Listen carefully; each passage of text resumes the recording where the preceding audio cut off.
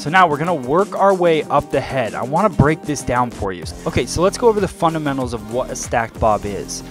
The way that I'm gonna start off this haircut is I'm gonna start it with a base. The base is gonna be at 90 degrees. So 90 degrees coming straight out of the head. Then as I work up the head shape starts to peel away from my fingers, which is gonna change the degree. That doesn't mean I'm really changing the finger angle that I'm using, just means that the head shape is moving, so the degree is changing.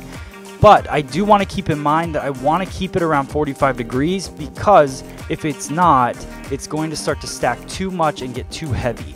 So we want to keep it nice and light all the way up till the roof. I want to make sure that that comes out at an exact 0 degree angle, nothing less than that, because if it is, it's going to be way too heavy and it's going to throw off the whole entire look.